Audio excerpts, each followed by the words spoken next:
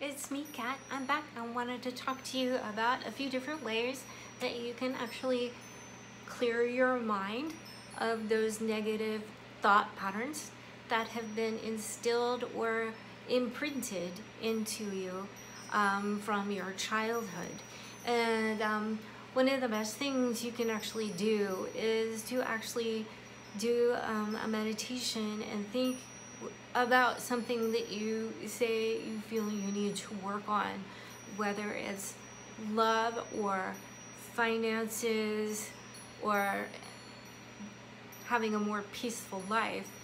You can just, be quiet for a minute, about 5 minutes, and any of those negative thoughts that come up, you write them down on a piece of paper, okay? Don't worry, it's not going to manifest it into your life because I'm going to show you what happens to it afterwards. You're going to rip it all out. Right? I just did this. It feels really good to do this. So you write down your negative thoughts and then you just rip. You know how to rip paper up. Just have fun with it. Yeah? The name. Rip. And rip. Rip it into the teeniest, tiniest little pieces that you can.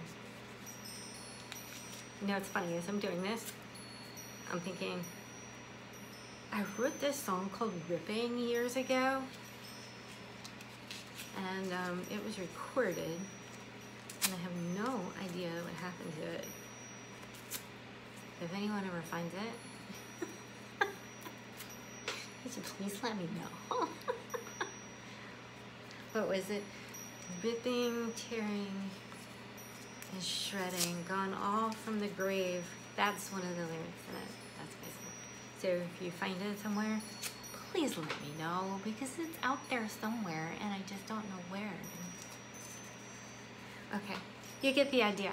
So you're gonna rip it all up, and then you can throw it away if you want to, or you can burn it. I did this once on a new moon, and I didn't know it was a new moon, and so I was burning it, and I had a fire assignment due for photography, so I was taking photos of it, and the photos were super cool. Unfortunately, the hard drive that those were on kaput, which makes me really sad because I wish that I had backed that all up. That was a big bummer, let me tell you. So, with that being said, backup photographers, make sure you back up everything. CDs, DVDRs, whatever you've got, back it up. Back it up onto another hard drive. Just in case, because you just never know. You never knew you were going to get a photography lesson in here too, But it is that idea of what you focus on tends to grow. So if your mind is, say, focused on an avocado, right? And that avocado is like really, really good. I'm looking at some avocados right now, right?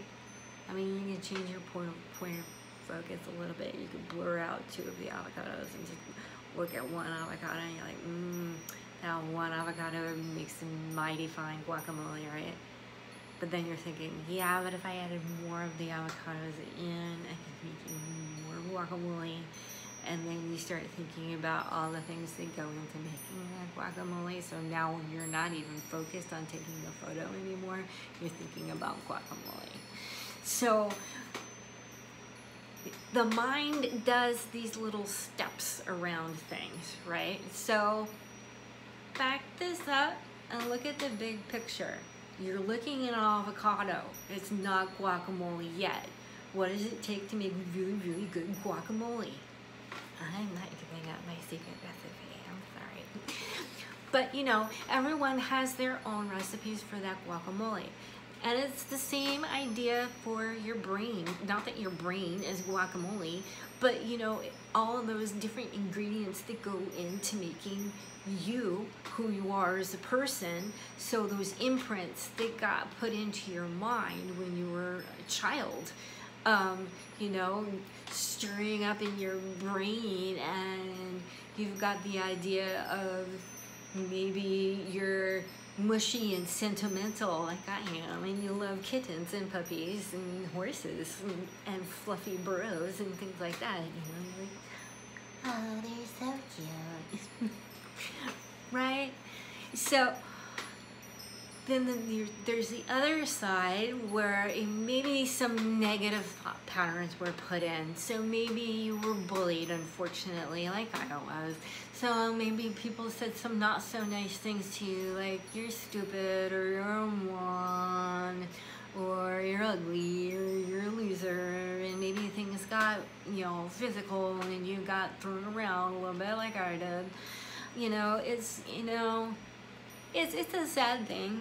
Bullying is a sad thing. But it says more about the person that is bullying than it does about the person that is being bullied. Okay? So you need to remember that. And again, if you're a child and you're watching this, please make sure that you tell a trusted adult that you're being bullied. Tell a parent, you can tell someone. I never told anyone, and I kept it inside of me for a very long time, and then I wish that I hadn't, because it caused me a lot of issues when I was kind of in my tween years and on into my teenage years, of really bad feelings of self-worth and zero confidence, and I just felt really, really badly about myself, and I ended up getting stuck in a very bad relationship. So I do want to put that out there, that if you're bullied when you're very young, make sure that you tell people, and make sure that you get yourself the help that you need, because otherwise it's going to cause you years of just problems with your self-worth and your self-esteem and your self-confidence. And it's better to do early intervention and get yourself feeling better about yourself. And I know in teenage years, if you're a teenager and you're watching this, I'm sorry, I was a teenager once. It really is not the most fun time in your life, but you know, it can be challenging, but you just need to remind yourself that after all, tomorrow's another day, right? So things could change, and it's also about how you react to that situation. So I tended to kind of laugh things off a little bit, and some of the teachers were becoming aware of what was happening. Unfortunately, it got me to a really bad place. And I am going to put this out there, that I did attempt suicide. I did attempt it. Obviously, it didn't work. Yeah, the bullying got to me. A lot of things were getting to me, and I just couldn't do it anymore. You know, and I said to myself, I need to get out. I just can't. And I survived it. And then when I had to go back to school, it was very difficult, because then it became a different form of bullying. So then it was, oh, you're so stupid, you can't even kill yourself, right? So it was just sort of like, oh my God, right? You know, dead girl walking. And I'm like walking, you know, clutching my bucks as I'm walking down the hall and looking down, and, you know, I was in this bad relationship, and I was just like, oh my God, I can't, you know. There were so many days that I didn't go to school. I mean, this is way before cell phones and all of this, so I just was in such a bad place, and I didn't know how to deal with all of it, and I didn't deal with it well at all. I finally ended up getting into some therapy and getting some help, but quite honestly, it wasn't soon enough, because those negative thought patterns have been so ingrained into me that it has taken a lot to pull out of it. But one of the exercises that I was given once, and I've been doing it a few times now, see these pieces of paper? I've been ripping up, you know, all of those things that people said about me, and just ripping it up. Just rub it up. Rub it. Rub it good. Okay. Another really good exercise to do is pretend that you are tending to a garden. Okay? So you're gonna pull out the weeds. And when you're pulling out the weeds, you're gonna say what that weed is. So, yeah, I know, my mind just went there too. Okay, so you're pulling out, you know, this long leafy green or, you know, embedded root of something. And so you're saying, okay, I'm pulling out this negative thought pattern of being really stupid. All right. Ooh, wow, there's a lot of roots on this thing. Ugh. Getting rid of this pattern of being stupid and making stupid decisions, you know, and you're getting into it and you're pulling it out and you throw it. Okay, universe, you're gonna take that for me and deal with it, please. Because I can't deal with it anymore. Right? And the universe will take care of it for you. Okay, so what do you want in place of that root? Okay, so I'll settle for being pretty, you know. So let's say you have some roses and you want to plant some roses. You're planting some roses. Pretty. How pretty, right? Oh, these are actually really quite beautiful. And then you can kind of get into it because you're imagining the flowers there, and you're like, these are gonna be so beautiful, and there's little buds right here, and the sun's gonna come out, and it's gonna be so beautiful. Oh, and these are so vibrantly red, and oh my goodness, this is gonna be so pretty, wow. You know, and you get really excited about it. So it's really about putting emotion into it. So if you live like in an apartment building like I used to when you're doing this, you may want to put some music on. You can get as loud as you want to in doing this exercise and get as excited as you want to when you're doing this excited. So, you know, you can do this for several different, you know, things to just clear out that negative gunk that's sitting there in your mind. You know, you could even do, I'm going to put a meditation on here soon, but I'm going to give you the basis of the meditation so you can do this. And what you're going to do is sit with your feet flat on the floor and just imagine that your feet are growing roots. Okay? And those roots, if you're in an apartment building, just imagine your feet, those roots are going, you know, straight down through all of those layers of the apartment building and into the ground, you know, underneath the parking garage or whatever.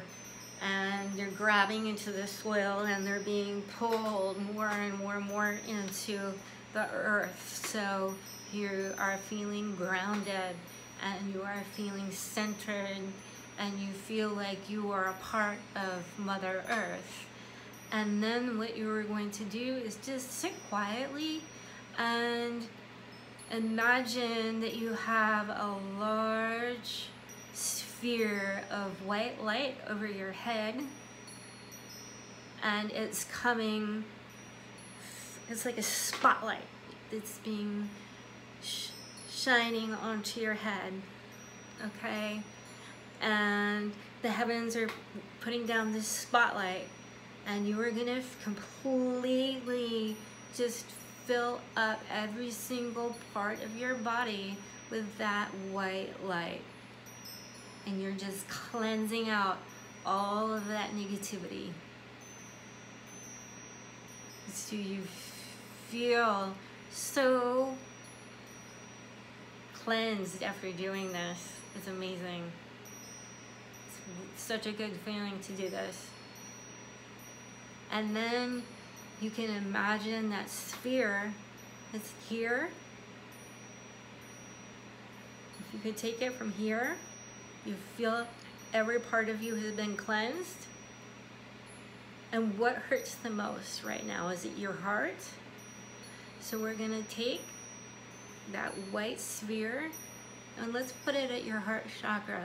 If you have a hurt, if you're hurting from divorce or someone broke up with you, just put it at your heart chakra and just sit with it there and just think, okay, a little extra healing power from my heart chakra.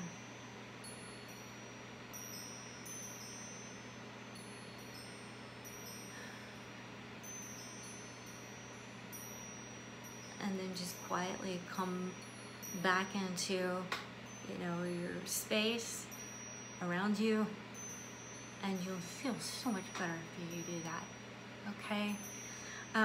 There's several different methods that I've learned over my 30 years of studying law of attraction, Buddhism, so many different religions, Christianity, Catholicism, Judaism. I mean, so much that I've studied over these years, and I'm finding, you know, it's helped me, it's helped my voice students. They are doing some incredible, amazing things. I'm not going to drop names, as I said, but I think it really does help, because there's just something about doing these kinds of meditations. I had my students do meditations before their classes. They loved it. They became so focused and they did so well in their classes. And some of the ones that I had do meditations before their voice lessons, and you know, they're music teachers, they're makeup artists, they're singer-songwriters, they're choreographers. They do these amazing things, actors, actresses, just phenomenal talent that's out there. And it really, I've said this before in another video, and I'm just gonna say it again, I'm so proud of them, I really, really am. But you know, it's taking these elements and really using them on a daily basis.